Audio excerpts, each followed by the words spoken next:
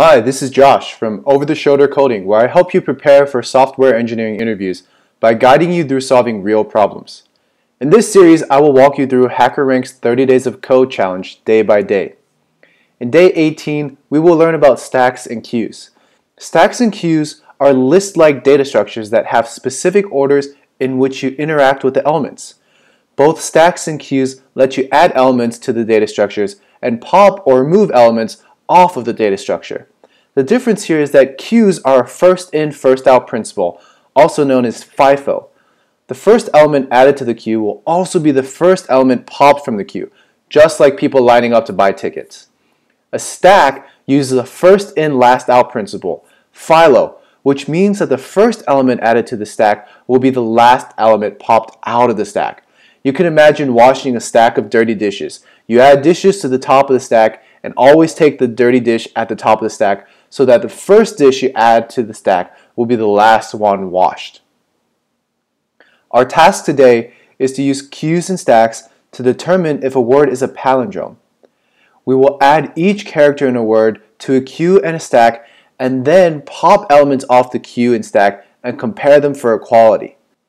The word is a palindrome if all elements in the queue and stack are equal. If at any point the elements popped off the queue and the stack are different, then the word is not a palindrome. To do this, we need to implement the initializer for our solution class as well as 4 different methods. A push character method to push a character onto a stack, an enqueue character method that enqueues a character in a queue, a pop character method that pops and returns the character at the top of the stack, and a dequeue method that dequeues and returns the first character in the queue instance. So we're going to use a Python list to represent a stack, since we can easily add elements to the list and pop elements off of the list at the end. And we're going to use a Python queue from the dequeue package to represent a queue. If you haven't worked with this package before, I've pulled up the docs here. They're at docs.python.org, and you can look in the collections section. The Python docs are super easy to access. You can look at the table of contents and access any package you have interest in. You can do a quick search. I highly recommend reading the documentation, especially if you're unfamiliar with the package, to learn how to use it and learn why people wrote it in a certain way. So we're going to use the dequeue package from the collections. And this works exactly like a queue is intended to work. You add objects left to right, and when you remove them, you move them from the left side first. You can read more about it in the docs, and I'll link them in the description down below if you want to read them more in depth. So let's get back to the coding. Let's look at the code that HackerRank has provided for us. So we're going to get some input string, and then they're going to initialize our object of our solution class, and in that they're going to go through every single character in the string and push that character both onto the stack and enqueue it in the queue. And then they're going to go from the top of the stack, which is the last letter in the palindrome, or in the word that we're testing for a palindrome, as well as the beginning of the queue, which is the first letter. And in a palindrome, that should be the exact same. So you can think of the word race car. Race car written from left to right is the same as race car written right to left. And so that's why every single character should be the same when we remove them from the stack and the queue.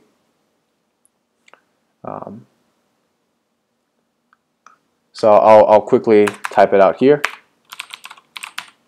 So let's say this is our queue, and we have race car here, and it's our stack. Well, we're going to erase the first letter from the queue, which is R, and we're going to also remove the last letter from the stack, which is R. And we're going to do A and A from queue, and C from stack here, and all the way through. And you can see here the rest of ECAR is the same as this going the other way. But if we have a different word like stack, for instance, stack written one way on the queue is going to be different than on the stack, because on the queue we're going to take the S first and we're going to compare that to the K on stack, and they're going to be different, and that's how we're going to know the word is not a palindrome. Alright, so let's implement our solution. First, we need to initialize our solution class. So we'll initialize the queue and the stack properties of the class. But before we do that, we need to be able to import our queue. So we just looked at the docs. It was part of the collections package, and it's called DQ. So we're going to import from collections a class called DQ.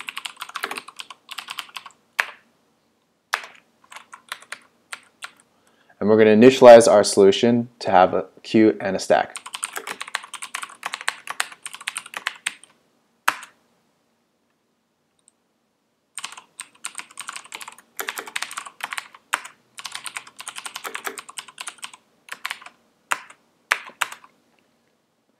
Then we're going to implement our push character method.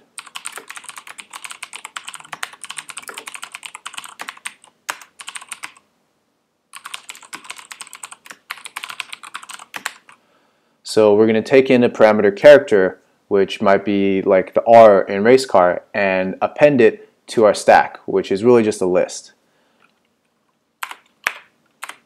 And we're also going to have an enqueue character method.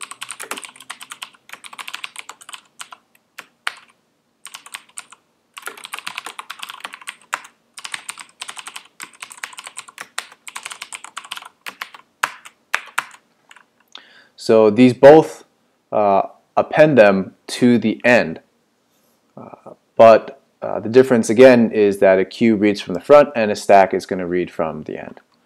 And then we're going to have a pop character method to pop a character off of the stack.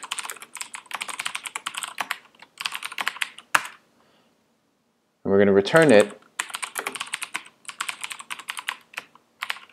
to HackerRank so it can test it down here. And finally, we're going to make our DQ character method.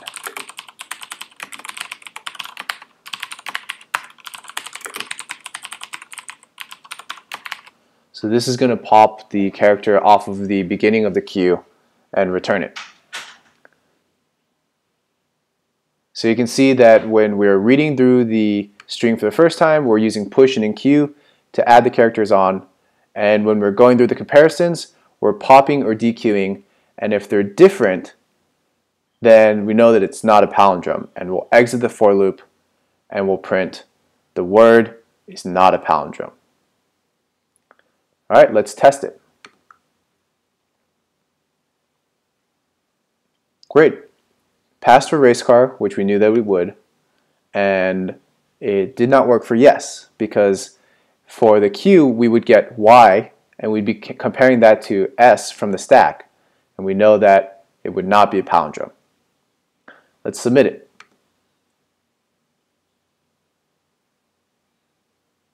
Alright, we passed all the test cases. Thanks for watching this video. If you like this video, please give it a thumbs up.